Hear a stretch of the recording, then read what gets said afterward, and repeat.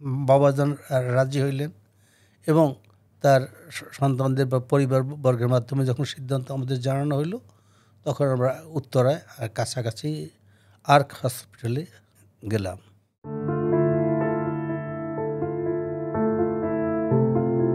কদর টিভির নিয়মিত পডকাস্ট অনুষ্ঠান মুরিদের দৃষ্টিতে মোর্শেদ অনুষ্ঠানে আজকে আমাদের সঙ্গে অতিথি হিসেবে উপস্থিত আছেন সুফি সম্রাট হযরত শাহ দেওয়ানবাগী রহমাতুল্লাহ হুজুর কেবলাজানের ব্যক্তিগত চিকিৎসক, যিনি প্রায় দীর্ঘ 34 বছর মুর্শিদ কেবলাজানের সঙ্গে থেকেছেন এবং তার ব্যক্তিগত চিকিৎসক হিসেবে বাবাজানের চিকিৎসা কার্যক্রমের সঙ্গে সংযুক্ত ছিলেন। প্রফেসর ডক্টর আব্দুল সালাম ভাই, যিনি একজন বাংলাদেশের বিশিষ্ট হৃদরোগ বিশেষজ্ঞ, আপনাকে আমরা আমাদের অনুষ্ঠানে স্বাগত জানাচ্ছি। আপনাকে ধন্যবাদ আমাদের এই অনুষ্ঠানে আমাকে আসার সুযোগ করে দেওয়ার জন্য। সালাম ভাই, আপনি তো সেই আমরা যেটা জেনেছি যে 1986 সাল থেকেই সম্ভবত বাবাজানের সান্নিধ্যে এসেছেন এবং সেই থেকে দীর্ঘদিন আপনি গোলামিতে সংযুক্ত ছিলেন, দরবার বিভিন্ন গোলামিতেও ছিলেন এবং বাবাজানের চিকিৎসক হিসেবে দায়িত্ব পালন করেছেন। আপনি অনেক কিছুর সাক্ষী, মানে কালের সাক্ষী হিসেবে আমাদের সঙ্গে আছেন আজকে। আপনার কাছে আমরা শুরুতেই জানতে চাচ্ছি যে আপনি সুফি সম্রাট হযরত শাহ দেওয়ানবাগী রহমতুল্লাহিকে আপনি কিভাবে তার সন্ধান পেয়েছিলেন এবং কবে তার সান্নিধ্যে কিভাবে এসেছিলেন? আমি মূলত আমার বন্ধু ডাক্তার সর্দার এনামুল হক, তার সাথে আমার প্রথম পোস্টিং হয় উপজেলা স্বাস্থ্য কমপ্লেক্স মঠবাড়িয়া। সেখানে আমরা দুইজন একত্রে ছিলাম এবং তার মাধ্যমেই আমি বাবাজানের সন্ধান পাই। ওর সাথেই বিভিন্ন সময় ঢাকা আসি এবং যখনই আমরা ঢাকা আসতাম চেষ্টা করতাম বাবাজানের সাথে দেখা করার জন্য। তখন বাবাজান ছিলেন 154 আরামবাগ দোতলায়। প্রথম বাবাজানের সাথে আমার দেখা হয়, আমি বাবাজানের সাক্ষাৎ পাই ওখানেই। ডাক্তার সর্দার এনামুল হক উনি বাবাজানের মুরিদ ছিলেন আগে থেকেই, উনি এ ব্যাপারে ছিলেন, ভক্ত ছিলেন। মাঝে মাঝে আমার সাথে আলোচনা করতেন দরবার বিষয়ক। একদিন হঠাৎ উনি সকালবেলা উঠেই বললেন যে আমি এক্ষুনি ঢাকা যাব। আমরা সাধারণত ঢাকা আসা যাওয়া একসাথে আসা যাওয়া করতাম এবং কোনো কারণ ছাড়াই হঠাৎ করে ঢাকা যাবেন। আমি জিজ্ঞেস করলাম কী ব্যাপার, কী জন্য যাবা? বলল না, বাবা অসুস্থ। আমি আর কোনো প্রশ্ন করি না, আমার ধারণা ছিল হয়তো দরবার শরীফ সংক্রান্ত কোনো সমস্যা আছে। তারপর প্রায় 1 সপ্তাহ পর এনাম ফেরত গেল। জিজ্ঞেস করলাম কী সমস্যা, কী হয়েছে বল। তখন বললেন যে আমাদের এই ইমাম শাহ চন্দ্রপুরী হুজুর ওফাত লাভ করছেন। সব কিছু বাদ দিয়ে চাকরি বাকরি ছুটি ছাটা বলছে কিচ্ছু লাগবে না, আমি গেলাম। তার যে এনাম, তার যে দরবারের প্রতি, তার তরিকার প্রতি যে তার ডিভোশন, সেটা তখন বুঝতে পারলাম। এবং তখনই আমার মনে হলো যে এই তরিকার যারা অনুসরণ করে বা এই তরিকার যারা মালিক, তারা আধ্যাত্মিক জ্ঞান সম্পন্ন। এইটা আমরা প্রথমবারে এটা মনে হইলো এই ঘটনার পর থেকে। এরপরে মূলত আকৃষ্ট হয়ে পড়ছেন যে একজন মানুষ কোনো যোগাযোগ ব্যবস্থা নাই, হঠাৎ করে সে কেমনি বুঝলো তার মোর্শেদ অসুস্থ বা কোনো একটা বিষয়। ওখান থেকে মূলত আপনার এই আলোচনা করতে করতে হয়তো এক সময় গিয়ে আপনি পরবর্তীতে শাহ দেওয়ানবাগী রহমতুল্লাহির সন্ধান পেলেন। হ্যাঁ, এরপরে যখনই ঢাকায় আসতাম এবং সম্ভব হলে যখনই আমরা একত্রে আসতাম, তো তখন চেষ্টা করতাম দরবার শরীফে যাওয়ার এবং বাবাজানের কাছে যতটা সম্ভব সময় কাটানো, কথা শোনা এবং দরবারের নিয়মকানুন আমাদের এই সীমিত সামর্থ্যের মধ্যে যতটা পারতাম আমরা চেষ্টা করতাম। বাবাজানের যখন সান্নিধ্যে আসলেন, তাকে মুর্শিদ হিসেবে গ্রহণ করলেন, তখন আপনার মূলত কোন সুফি সম্রাট হযরত কেবলাজানের কোন গুণগুলো বা কোন বিশেষত্বগুলো আপনাকে আকৃষ্ট করছিল যে উনি আমার মুর্শিদ হতে পারেন? প্রথমত আমার বন্ধু ডাক্তার সর্দার এনামুল হক, তার মাধ্যমে শোনা, মূলত এনামুল হক ওকে দেখা, ওর চাল চলন এগুলো। তারপরে বাবাজানের সান্নিধ্যে যখন আসলাম তখন ধর্ম সম্পর্কে ধারণাটাই আমার আসলে পরিবর্তন হয়ে গেল। কারণ প্রচলিত যে পীর মোর্শেদ তারা যেভাবে যে কায়দায় ধর্ম প্রচার করে বা বলে, বাবাজানের বলার ধরন বা তার পথ নির্দেশনা তার থেকে একটু ভিন্ন ছিল, এটাই আমাকে আকৃষ্ট করে। এবং বিশেষত ধর্মের মধ্যে যে একটা আধ্যাত্মিকতা দরকার, রুহানি শক্তি দরকার, এইটা আমার কাছে বাবাজানের কাছে আসার পরে এইটাই আমার মনে হয়েছে। তার কারণ প্রচলিত যা ধর্ম প্রচার করে, তো তারা বই পড়ে, কেতাব পড়ে এবং বই কেতাব অনুযায়ী বলে। এবং আমার ধারণা অনেকের মধ্যেই প্রচলিত যে পীর মোর্শেদ যারা আছে তাদের মধ্যে এই আধ্যাত্মিক জ্ঞান অভাব আমার কাছে মনে হয়েছে। এবং বাবাজানের কাছে আসে আমার এইটাই মনে হয়েছে যে না, এখানে একটা আধ্যাত্মিক জ্ঞান আছে, বাবাজানের সাথে আল্লাহ তাআলার একটা যোগাযোগ আছে। উনি যা কিছু বলেন, যা কিছু করেন, উনি ওনার সেই আধ্যাত্মিক জ্ঞানের দ্বারাই বলেন বা করেন, এরকম একটা ধারণাই আমাকে এখানে আকৃষ্ট করে। এবং প্রচলিত ধর্ম ব্যবস্থায় অন্য হুজুররা যেভাবে চলে, যেভাবে বলে, এই আমার মোর্শেদ তার থেকে অনেক ভিন্ন ছিলেন। এই ভিন্নতাটাই, এই আধ্যাত্মিক জ্ঞান আছে, এই বোধটাই আমাকে বাবাজানের প্রতি আকৃষ্ট করে। খুব সুন্দর একটা বিষয় বলেছেন যে আধ্যাত্মিকতা এবং তার যে ঐশী একটা তার ক্ষমতা বা তার নিদর্শন দেখেই মূলত আকৃষ্ট হওয়া। আমরা অনেকে এসব এ কারণেই তার প্রতি আকৃষ্ট হয়েছি এবং সেটাই আমরাও আমাদের জীবনে সেটাই পরিলক্ষিত হয়েছে। আপনি যখন তরিকা পালন শুরু করলেন, তাকে মুর্শিদ হিসেবে গ্রহণ করার পর নিজে যখন তরিকা আমলগুলো করা শুরু করলেন, এরপরে কি আপনার ব্যক্তিগত জীবনে কোনো পরিবর্তন লক্ষ্য করেছেন বা কী ধরনের পরিবর্তন দেখেছেন আপনি? আমার ব্যক্তিগত জীবনে বিশেষত চিকিৎসক হিসাবে চলতে গিয়া বিভিন্ন সময়ে বাবাজানের কিছু উপদেশ আমার প্রতিটা মুহূর্তে ভালো লাগছে। চেষ্টা করছি বাবাজানের হুকুম মনে করার জন্য। বাবাজানের সাথে অসংখ্য ঘটনা আছে। ডাক্তার হিসাবে চলতে গিয়া বিভিন্ন সময় বাবাজানের কথা মনে পড়ছে। যেমন বাবাজান একদিন কথা প্রসঙ্গে বলতেছিলেন যে আপনারা এই যে রোগীপত্র দেখেন, আপনাদের কখনো খারাপ লাগে না? আমি ঠিক প্রথম দিকে বুঝতে পারি নাই যে বাবাজান কী বলছে এবং আমি কি উত্তর দেব। তো বলছে যে বাবাজান, আমরা তো কত রকম রোগী দেখি, কত সময় কত রকম লাগে, এটা তো কেমন করিয়ে বলবো, বা এরকম একটা কিছু বললাম। বাবাজান বললেন, না, এই যে আপনারা দেখেন পুরুষ মহিলা বিভিন্ন রকম রোগী ইত্যাদি, এতে কোনো সমস্যা মনে হয় কি না?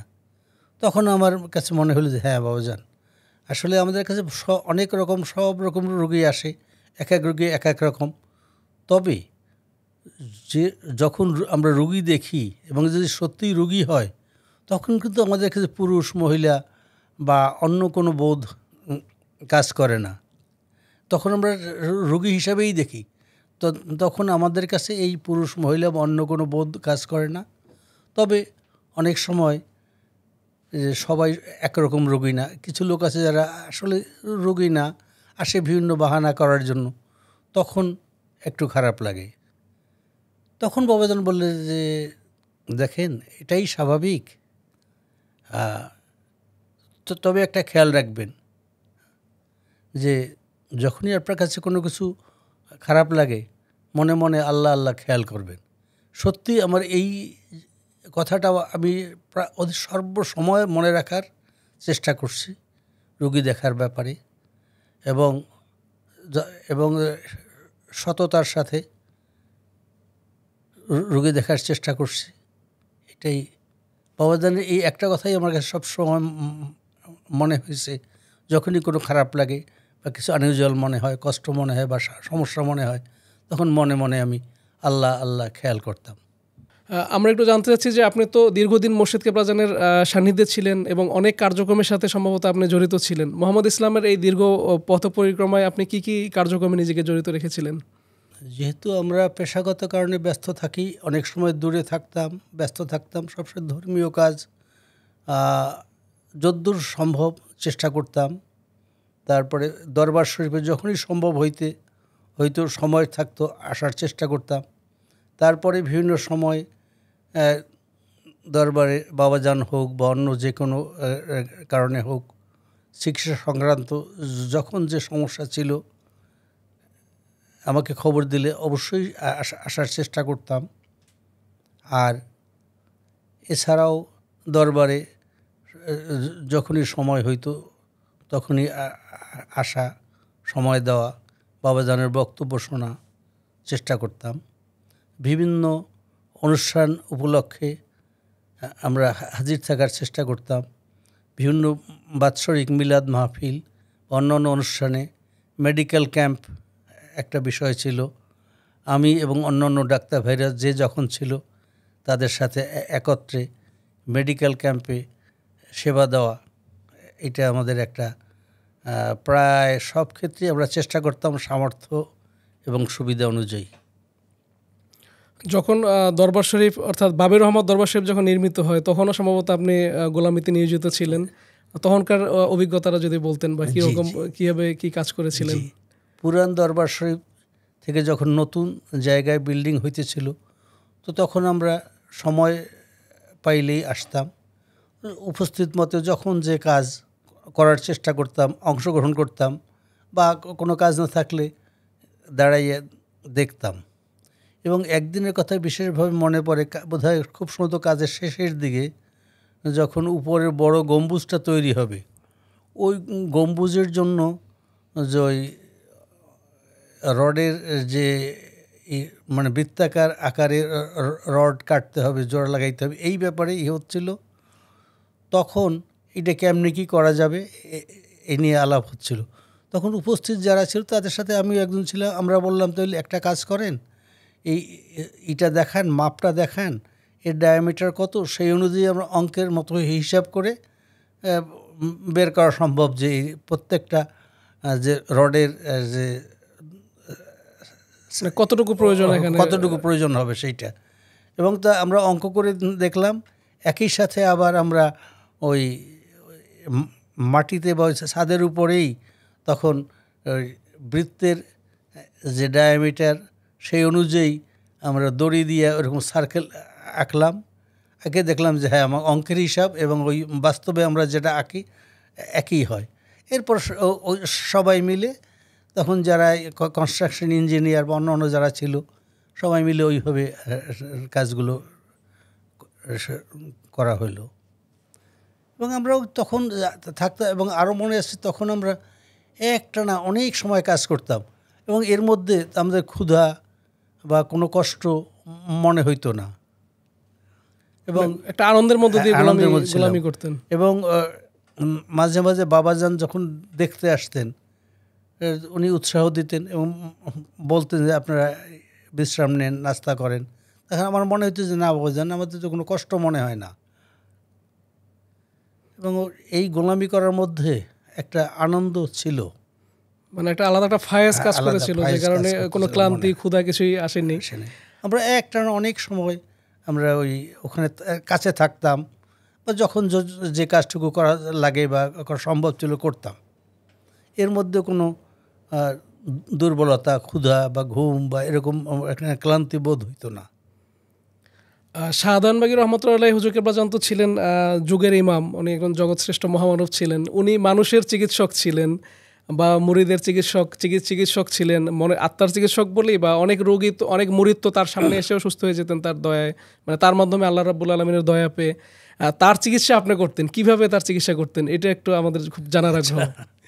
এইটা আসলে একটা অদ্ভুত জিনিস। সেটা হলো মূলত আমি বাবাজানের চিকিৎসা করতাম কথাটা তা না। বাবাজান যখন যে সমস্যা হয়তো আমরা কাছে আসে জিজ্ঞেস করতাম, বাবাজান আপনার কী কষ্ট মনে হয়, কী সমস্যা মনে হয়। বাবাজান তার মতো বলতেন। বলার পরে আমরা তখন বাবাজানকে বলতাম যে বাবাজান এই যা শুনলাম বা যা দেখলাম, এই আমাদের ডাক্তারি মতে এটা এই রকম এই অসুখ বললে মনে হয়, এবং এই রোগের জন্য কি লাগবে বাবাজান জিজ্ঞেস করতো। বাবাজান আমাদের ডাক্তারি মতে চিকিৎসা এই। বাবাজান এরপরে চুপ থাকতাম। বাবাজান যখন বলতেন আচ্ছা চিকিৎসা দেন, তখন আমরা চিকিৎসা দিতাম। মূলত বাবাজানের চিকিৎসা বাবাজান নিজেই করতেন, আমাদের মুখ থেকে সেটা জানতেন। একটা জিনিস আমার অভিজ্ঞতা থেকে দেখছি, বাবাজান কখনোই আমরা ডাক্তারি মতে যখন যে চিকিৎসার কথা বলতাম খুব কোনো বিশেষ কারণ ছাড়া বা প্রায় কখনোই দ্বিমত করেন, আচ্ছা দেন। যে চিকিৎসা বলতাম বাবাজান বলতেন চিকিৎসা দেন। তবে চিকিৎসা অবশ্যই বাবাজানের মত এবং সম্মতিক্রমে হইতো। মূলত বাবাজানের চিকিৎসা বাবাজানই করতেন। এবং এটা আমাদের দ্বারা আমরা বলতাম বা আমরা লিখে দিতাম। আপনার তো বাবাজানের সঙ্গে অনেক স্মৃতি আছে, আমরা একটু আপনার সেই স্মৃতিগুলো একটু শুনতে চাচ্ছি, যে বাবাজানের সঙ্গে আপনার অনেক হয়তো কথা হয়েছে এবং অনেক চিকিৎসা করতে গিয়ে অনেক অভিজ্ঞতা হয়েছে, এগুলো একটু আমরা শোনার খুব আগ্রহ আমাদের। বাবাজানের সাথে একদিন দরবারে বসা, বাবাজান সামনে, তখন জ্বর সংক্রান্ত বিষয়ে কথা হইতেছিল। কার জ্বর আমার এখনই খেয়াল নাই। তো জ্বর, কি জ্বর? তারপর বললাম বাবাজান এটা টাইফয়েড হইতে পারে, আমাদের ধারণা জ্বরটা টাইফয়েড হবে। এই বাবাজান জিজ্ঞেস জ্বর কেন হয়? আমি বললাম বাবাজান এক ধরনের রোগ জীবাণু আছে, এই রোগ জীবাণুর কারণে এগুলো হয়। বাবাজান একটু সময় থামলেন, আমরাও চুপচাপ বসে আছি। তারপর আবার বললেন এগুলো কি দেখতে খুব বিশ্রী? জি বাবাজান। এগুলোর গায়ে কি এরকম লোম লোম আছে? জি বাবাজান। মানে যে জীবাণুটা, ওটার কথা, হ্যাঁ, রোগ জীবাণুর কথা বললো। এটার কি কোনো পুরুষ মহিলা আছে? বললে হ্যাঁ বাবাজান, তাও আছে। আসলে তখন মনে হইল যে টাইফয়েড জ্বরের যে রোগ জীবাণু সালমোনেলা টাইফি, সেই রোগ জীবাণুর সঠিক বর্ণনাটাই বাবাজান বলছেন। এবং আমার যেটা মনে হইতেছিল, বাবাজান ওই মুহূর্তে ওইটা দেখতেছে এবং দেখে দেখে বলতেছে। আমার কাছে এরকম মনে হলো। আমি খুব আশ্চর্য হয়েছি যে এই রোগ জীবাণু সম্পর্কে আমরা এতদিন পড়াশোনা করে যেভাবে যেমনটা জানছি, ঠিক বাবাজান সেই বর্ণনাগুলোই তার সামনে বসে বসে দিচ্ছেন। হ্যাঁ, এবং বাবাজানের কথা শুনে মনে হইতেছিল বাবাজান ওই তার দৃষ্টি দিয়ে ওই রোগ জীবাণুটাকে মনে হয় দেখতেছে, এরকমই মনে হলো। এছাড়াও আরও অনেক ঘটনা, যেমন আমার বড় বোন, সে আমারও বড়, সবার বড়, ওই বিভিন্ন সময় আমার কাছ থেকেই উনি জানতেন ওই বাবাজান সম্পর্কে, তরিকা সম্পর্কে, এবং যতটা আমি তারে বলছি উনি চেষ্টা করতেন ফলো করার। উনি একবার দরবার সভায় আসছিল না। ওই আমার সেই বড় বোনের একটা ঘটনা মনে পড়ে। বড় বোনের একটা দুধের গরু ছিল, তার একটা বাছুর। একদিন ওই বাছুরটা অসুস্থ হয়ে পড়ে, বেশ একেবারে খুব বেশি অসুস্থ, যায় অবস্থা অর্থাৎ। তখন আমার বড় বোন হঠাৎ করে তার খেয়াল পড়ল যে তার ওই আত্মার বাণী বই, এইটা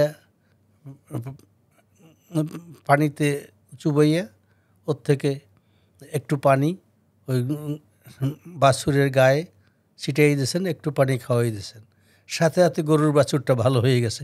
এই ঘটনা আমি ওই বড় বোনের কাছ থেকে পরবর্তী যেদিন বাড়িতে গেছি তার কাছ থেকে শোনা।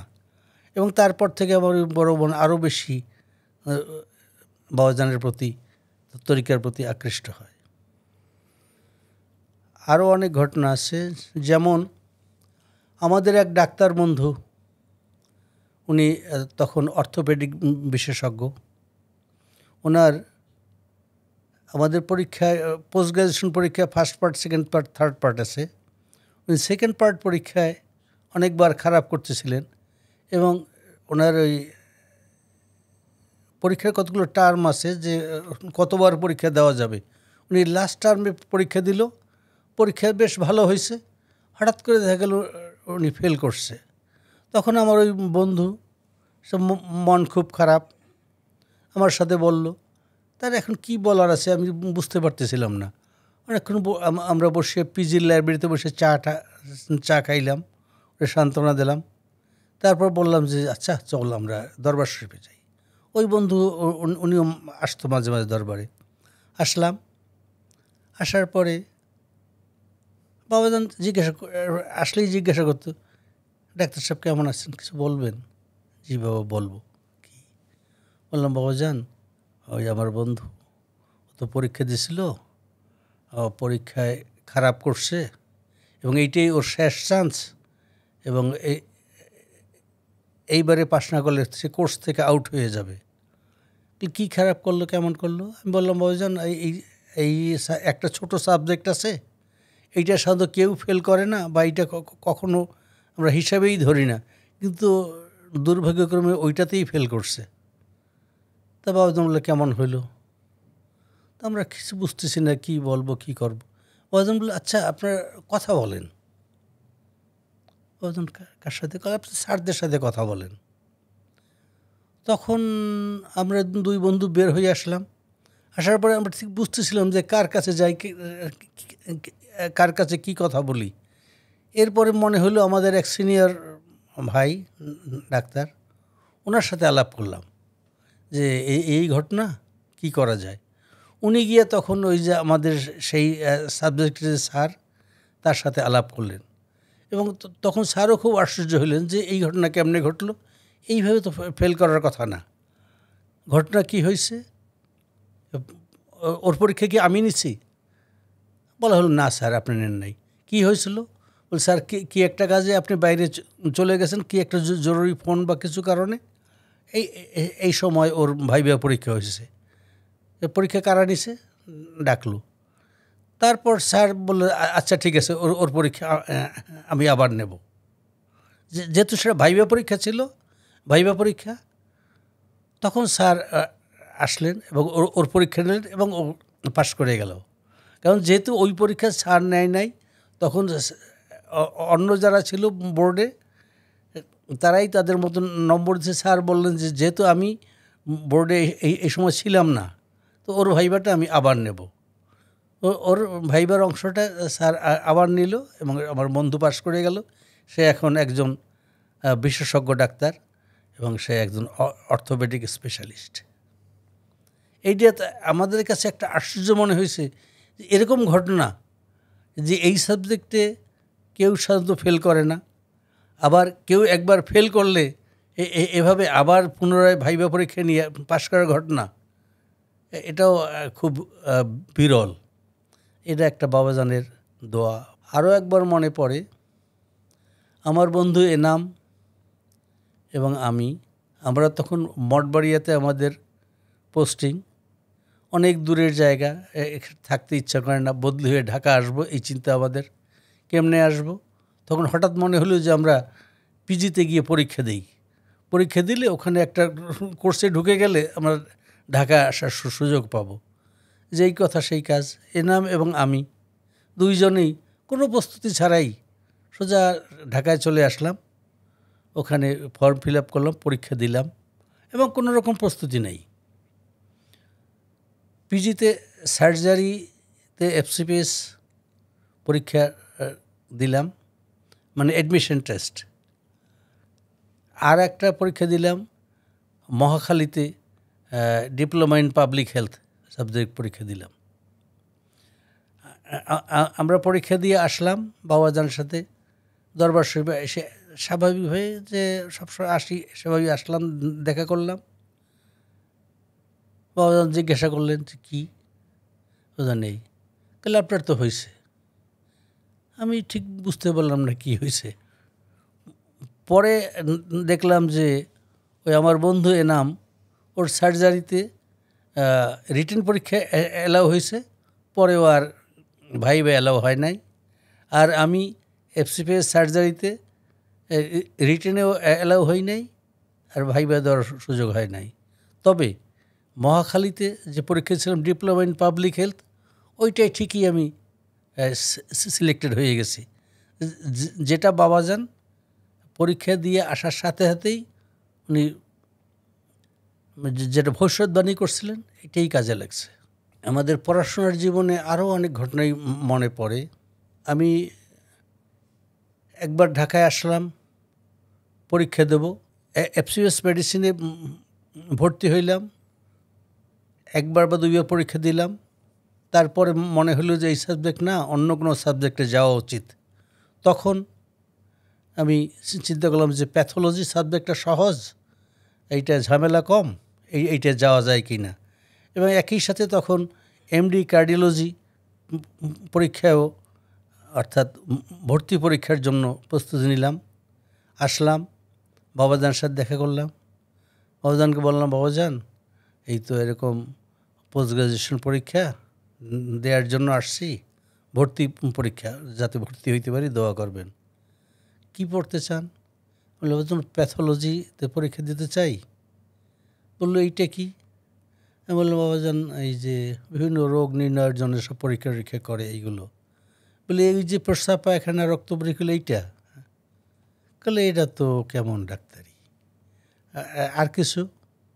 আমি বললাম বাবা জান আমি তো এমডি কার্ডিওলজি, এইটারও পরীক্ষা দেওয়ার জন্য প্রস্তুতি নিয়ে আসছি। বলে এইটা কি? আমি বললাম বাবা জান হার্টের অসুখ বিসুখ। বলে এইটাই তো ভালো, আপনি এইটা পরীক্ষা দেন না কেন? বাবাজান কাছে দোয়া নিয়ে চলে আসলাম এবং আসার পরে পরীক্ষা দিতে গেলাম। এমফিল প্যাথোলজি পরীক্ষায় গেলাম, ভাইবা বোর্ডে গিয়ে বসলাম। বসার পরে নাম জিজ্ঞেস করলো আপনার নাম বললাম, আমাদের স্যারদের মধ্যে একজন। এরপর আমি কিছু বলার আগেই হঠাৎ জিজ্ঞেস করলো যে আপনি কি এর আগে এফসিবিএস মেডিসিনে কোর্সে ছিলেন? যেহেতু ছিলাম আমি আর না বলি না, জি স্যার ছিলাম। আপনি এইটা কেন আসতে চান? আমি বললাম যে আমার তো বিভিন্ন সমস্যা, এটাই পড়তে চাই, এইটা আমার কাছে ভালো লাগতেছে। এবং এরপরে স্যার কোনো প্রশ্ন করলো না। অন্য স্যারদেরকে বললো যে আপনারা কোনো প্রশ্ন করবেন কি না, তারাও আর কোনো প্রশ্ন করলো না। অর্থাৎ ওই প্যাথোলজি পরীক্ষা ভাইবা বোর্ড থেকে আমাকে পরীক্ষা না নিয়েই সোজা উঠিয়ে দিল। এবং বাইরে আসার পরে আমার মনে হলো তাই তো, বাবাজান তো বলছিল যে এইটা পড়ার দরকার কি, এটা কেমন জিনিস। আমার কাছে একজাক্টলি তাই মনে হলো যে আসলে বাবাজান যেহেতু এর পছন্দ করে না, এটা পরীক্ষা দেওয়াই আমার বোধহয় ঠিক হয় নাই। এরপরে এমডি কার্ডিওলজিতে গেলাম, পরীক্ষা দিলাম। সেখানে পরীক্ষা আমার ভালো হইল, রেজাল্ট দিল, সিলেক্টেড হইলাম। কিন্তু এখানে একটা সমস্যা ছিল, কিছু আইনগত সমস্যা। যেহেতু আমি আগে ডেপুটেশনে ছিলাম, এখন দ্বিতীয়বার গভর্নমেন্ট আমাকে ডেপুটেশন দিতে চায় না। আমার মন খারাপ, কি করি? বাবাজানের দরবার শরীফে গেলাম, গিয়ে দেখা করলাম যে বাবাজান কি আপনার হয় না? হ্যাঁ বাবাজান হয়েছে। সমস্যা কি? বাবাজান আমার পরীক্ষা দিছি, রেজাল্ট ভালো হয়েছে, আমি সিলেক্টেড হয়েছি, এখন সমস্যা কি? আমি বললাম বাবাজান আমি এর আগে তো ছিলাম ডেপুটেশনে, গভর্নমেন্ট আমাকে শিক্ষা ছুটি বা ডেপুটেশন দিতে চায় না। কারণ বললো আপনি তো পাশ করছেন, নাম উঠছে। আমার জি বাবাজান। তাহলে সে চিন্তা করার দরকার নেই, আপনার হয়ে যাবে। আমি তখন ভরসা পাইতেছিলাম না যে কেমনে হবে, কীরকম হবে। বললে আপনি বাড়ি যান, বাড়ি যেয়ে বসে থাকেন। আমি তখনও বসে আছি। তাহলে আমি বাবা আমি তো ঢাকায় আছি, তো বাড়িতে যাব না, কয়েকদিন আছে, কাল থাকেন, তাহলে অফিসে গিয়ে দেখা করেন। আমি তখন এটা না মানে গভর্নমেন্ট যেহেতু আইনের একটা ঝামেলা তৈরি হয়েছে, আমি ছিলাম যে হয়তো আমারটা হবেই না।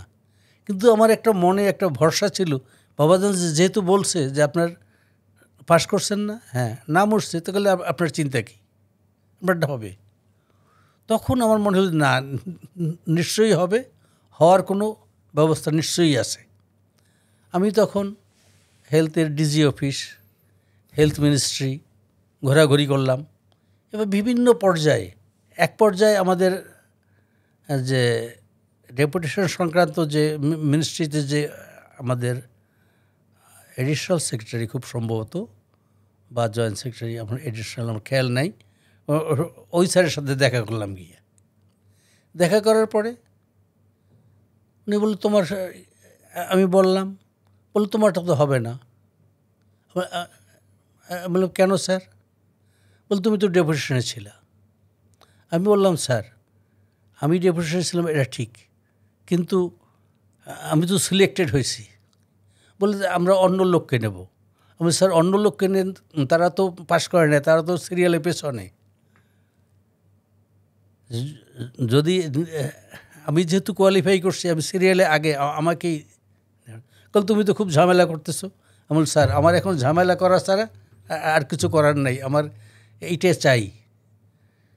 তারপর স্যার হঠাৎ করে কেন জানি তারি হইলো, বলে আচ্ছা ঠিক আছে, তোমার ডেপুটেশন হবে, তবে শর্ত আছে একটা। আমি বলছি স্যার যে কোনো শর্তে আমি রাজি। এবং তখন ওই আমার সামনেই স্যার বলল, তুমি 2-3টা শর্তের কথা, তোমাকে এক চান্সে ফার্স্ট পার্ট পাস করতে হবে, আর এই পাস না করলে সমুদয় অর্থ তোমার ফেরত দিতে হবে। জি স্যার। এবং আমার অর্ডার হয়ে গেল। তখন আমি বুঝতে পারলাম যে আমার অর্ডার যেহেতু বাবাজান বলছে হবে, এবং সত্যিই আমার অর্ডার হয়ে গেছে। আমি ডেপুটেশনে এসে জয়েন করলাম এমডি কার্ডিওলজি কোর্সে। এরপরের ঘটনা যে একবার এমডি ফাইনাল পরীক্ষায় আমি একবার খারাপ করলাম। তা আমি আসলাম, মন খারাপ, বাবাজানের কাছে এসে হাজির হইলাম। বললাম, বাবাজান পরীক্ষা দিয়েছিলাম, পাস করছেন না? বলল, না বাবাজান, খারাপ করছে। কেমনি খারাপ করলেন? আপনার তো পাস করার কথা, কেমনি আটকাইলেন? তখন আমি বললাম, বাবাজান আমি প্রত্যেকটা সাবজেক্টে ইন্ডিভিজুয়ালি পাস করছি, কিন্তু ওই সবগুলো সাবজেক্ট মিলে এগ্রিগেটে আমার 1 নম্বর কম হয়েছে, এই জন্য খারাপ করছি। তখন বাবাজান বললে, ওরা 1টা নম্বর দিল না। আচ্ছা ঠিক আছে, পড়াশোনা করেন। আমি আবার পড়াশোনা আরম্ভ করলাম। পরীক্ষা দেওয়ার আগে আসলেই তখন যেহেতু একবার পরীক্ষা দিয়ে খারাপ করার পরে মন মেজাজ খুব খারাপ ছিল, বাবাজানকে গেলাম, সবাই ওই একই নিয়মে বললাম, কি বাবাজান পরীক্ষা দেব, ফাইনাল পরীক্ষা। তো বলছে, ঠিক আছে পরীক্ষা দেন, আল্লাহ আল্লাহ করেন, মাথা ঠান্ডা রেখে পরীক্ষা দেন। আমি চুপচাপ বসে আছি। তারপর আবার একটু সময় বললে, তখন চঞ্চল ভাই ছিলেন, চঞ্চল ভাই ডেকে বললেন যে ওরে মিষ্টি খাইতে দেন। আমি চঞ্চল ভাইয়ের রুমে গেলাম। চঞ্চল ভাই আমার অনেকগুলো মিষ্টি দিছে। আমার আসলে তখন মন মেজাজ খারাপ, কালকে পরশু পরীক্ষা। চঞ্চল, আমি মিষ্টি একটা খাইছি, আরও খান, এবং বল পেট ভরিয়ে খান। আমি ঠিক বুঝতেছিলাম না চঞ্চল ভাই কী বলতে। আমি চঞ্চল অনেকগুলো তো খাইছি, আরও খান। তো জিজ্ঞেস করলো, বাবাজানের কাছে কেন আসছিলেন? আমি বললাম, তো পরীক্ষা দেওয়ার জন্য এই বাবাজানের দোয়া নিতে আসলাম। বললে, আপনি পাস করছেন। আমি তখন খুব তাজ্জব যে আমি পাস করছি, পরীক্ষা কোথায়, পাস কেমনে করছি? বলছে, বাবাজান আপনি মিষ্টি খেতে বলছে তো আপনি পাস করছেন। সত্যি সত্যি আমি পরীক্ষার হলে গেলাম, পরীক্ষা দিলাম। পরীক্ষার হলে মানে একটু টেকনিক্যাল কারণে আরেকজন ডাক্তার সে ঝামেলা করতেছিল, মানে ওর উপর আমার মেজাজ খুব খারাপ হয়। আমার ইচ্ছে করতেছিল আমি যেহেতু পড়াশোনার বাদ আমি খারাপ করবো, তাহলে ওরে আমি একটা ঝগড়া করি, এরকম একটা অ্যাটিটিউড হয়েছে। হঠাৎ করে মনে হইলো, বাবাজান না, মেজাজ খারাপ করবেন না, শান্ত মাথায় পরীক্ষা দেন। এবং আমার মনে আছে আমার সিনিয়র আরেকজন আমার মেজাজ একটু খারাপ দেখার পরে উনি ওই পরীক্ষার হলে এক্সামিনার না, কিন্তু পাশে ছিল। উনি বললেন, সালাম ভাই কী হয়েছে, আপনি সুস্থ হন, পরীক্ষা দেন, আমি দেখতেছি। এবং পরীক্ষা দিলাম, ইনশাল্লাহ পাশ করে গেলাম। এবং মানে প্রথমবারে খুব ভালো পরীক্ষা দিয়েও পাশ করি নাই, দ্বিতীয়বারে অনেক ঝামেলার পরীক্ষা দিয়েও পাশ করছি। এবং রেজাল্ট দেওয়ার পর মনে হয়েছে, হ্যাঁ ওই যে চঞ্চল ভাই যা বলছিল ঘটনা তাই, মানে আমার পাশের মিষ্টি আগেই মোর্শেদ খান আগেই খাওয়াই দিয়েছে আপনাকে পরীক্ষার আগে।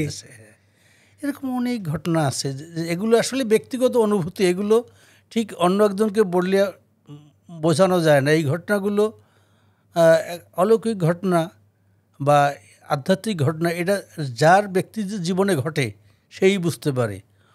এই পোস্ট গ্রাজুয়েশনে পাস ফেল এটা যে কত কঠিন জিনিস, এটা একজনের দোয়া খুব জরুরি। এবং আমার এইটি মনে পড়ে, আমার ভর্তির সময়ও আমি আজকের হৃদরোগ বিশেষজ্ঞ কার্ডিওলজিস্ট, বাবাজান আপনাকে ঠিক করে দিয়েছিলেন যে সাবজেক্ট ঠিক করছিল বাবাজান, যেহেতু আমার পছন্দ ছিল প্যাথোলজি। বাবাজান বললেন, না এটা কি পড়বেন, এ তো পেশাব পায়খানা পরীক্ষা, এটা ডাক্তারি হইল, এইটা পড়েন, এটা ভালো।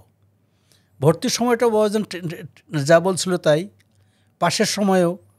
এবং যে প্রথমবার যখন গেলাম, বাবাজান তার হিসাব ঠিক আছে, সে বলছে কই আপনি আটকাইলেন কেমন, সবই তো পাস করছেন। আমার বলছে সবই পাস করছি ইন্ডিভিজুয়ালি, কিন্তু ওই সব সাবজেক্ট মিলিয়ে অ্যাগ্রিগেটে 1 নম্বর কম। বাবাজান খুব দুঃখ করলো, 1টা নম্বর দিল না, যান পড়েন। এবং দ্বিতীয়বারে মানে খারাপ পরীক্ষা দিয়েছি এবং ঝামেলা করিয়ে পরীক্ষা দিয়েছি, এবং এমন একটা অবস্থা ছিল যে আমি পরীক্ষার হল থেকে বেরোয় আসবো, লাগলে ওই আর এক ডাক্তার ছিল, ওরে আমি ওর সাথে ঝগড়া করবো, ওর সাথে মারামারি করবো, এরকম। আগেই তো মোর্শেদ কাবলা জান আপনাকে ঠান্ডা থাকতে বলে এবং দিয়েছিলেন। হঠাৎ করে মনে হল ঠান্ডা থাকার জন্য। এবং ঠিক ওই সময় আরেকজন সিনিয়র যে পরীক্ষার হলে থাকে, এক্সামিনার না, সে এসে পরিস্থিতি হ্যান্ডেল করলো, মানে পরিস্থিতি থামাইলো, করলো।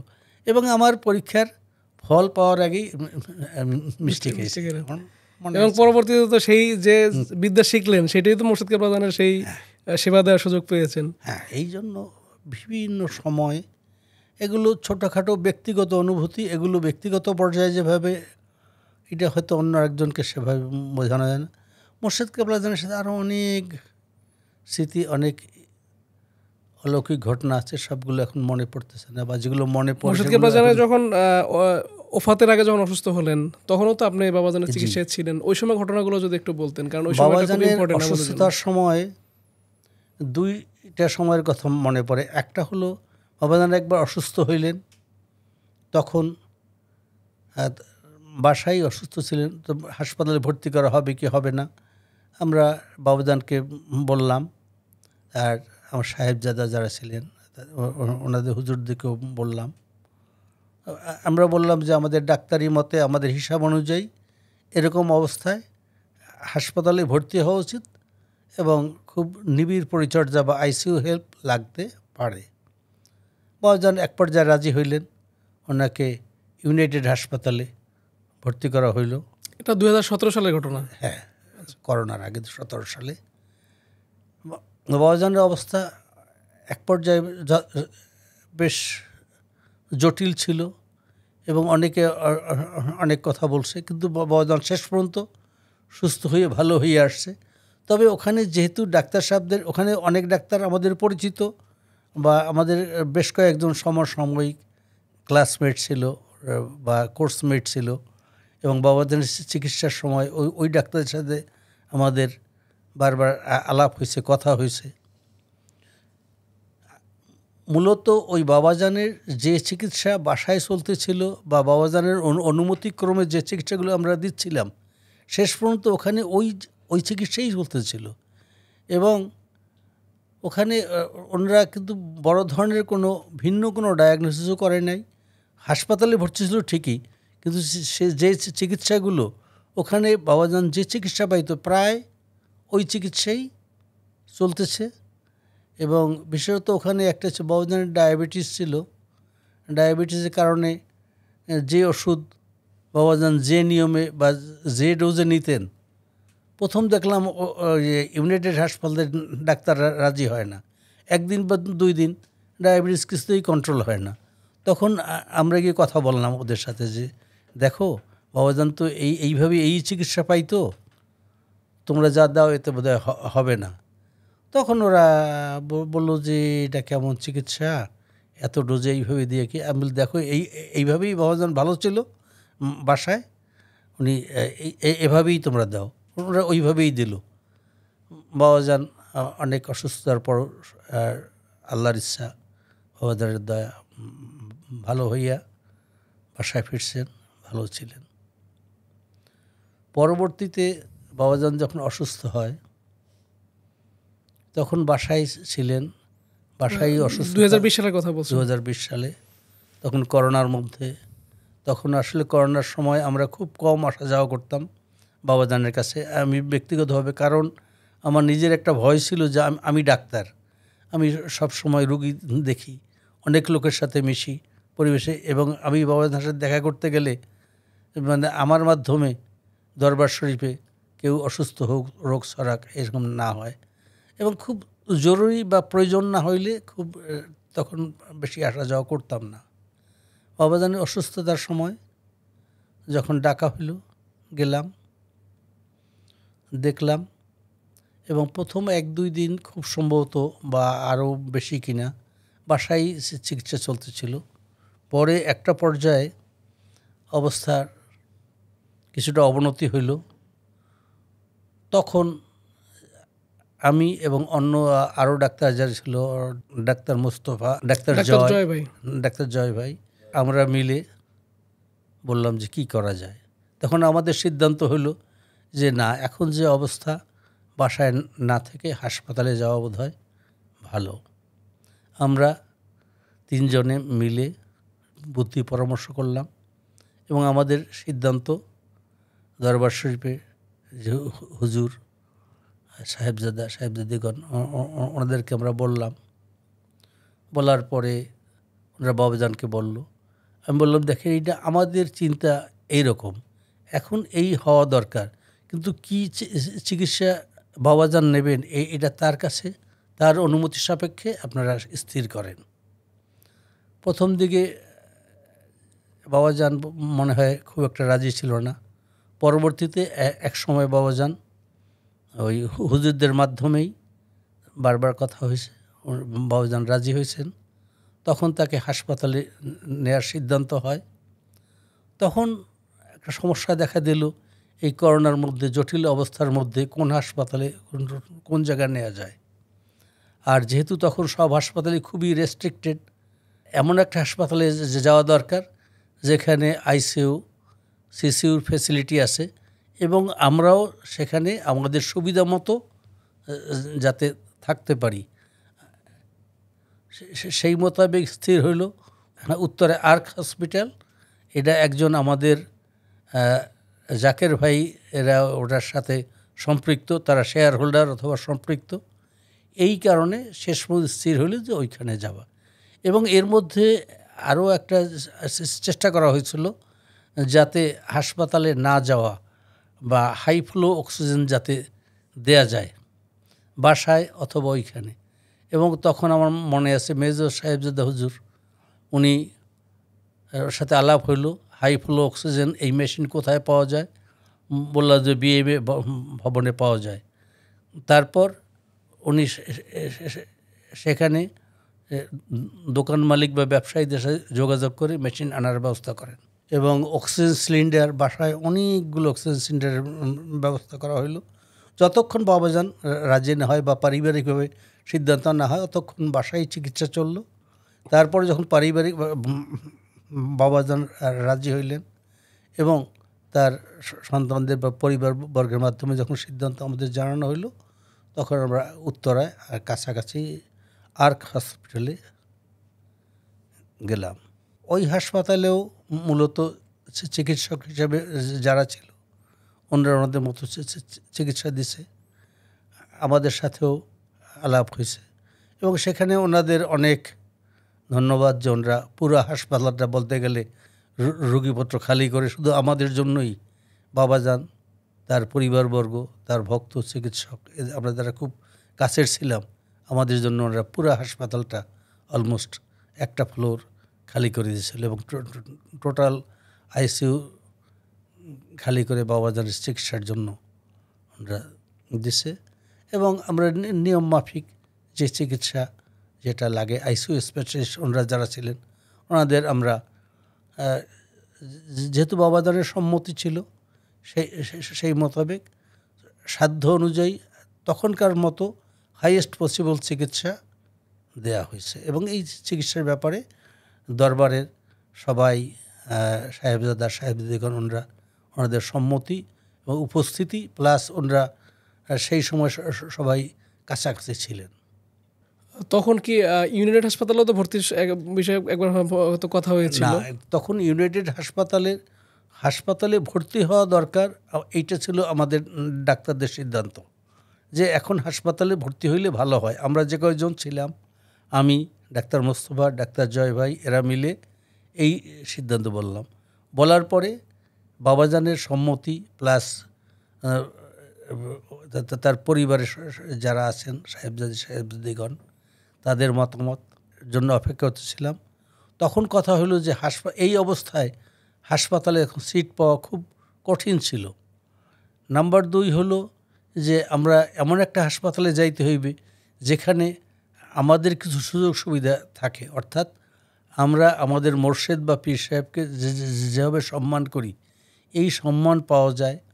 তারপর পরিবারের লোকজন তারা যাতে কাছাকাছি থাকতে পারে ইত্যাদি, সেই সুবিধা তখন ওই আর্ক হাসপাতাল ছাড়া আর কোথাও ছিল না। এখন কারণ অন্য ইউনাইটেড হাসপাতাল বা অন্য কোনো হাসপাতালে গেলে সেইখানে আমাদের ওই করোনার মধ্যে আমাদের আসা যাওয়া দেখা করার সুযোগ বা বাবাজানের কাছাকাছি থাকার সুযোগ আমাদের ছিল না। এই জন্য ওনাদের এটা পারিবারিক সিদ্ধান্তই, এবং যেহেতু আর্ক হাসপাতালের লোকজন দরবারের তারা আমাদের মুরিদ বা তাদের সম্পৃক্ততা আছে, ওই হাসপাতালের প্রতি তাদের সুবিধা আছে, এই কারণেই ওইটা স্থির হয়। 2022 সালে মোর্শেদ কেবলাজানের শুভ জন্মদিন উপলক্ষে আমরা বিশ্ব আশিক রাসূল সম্মেলন করেছি।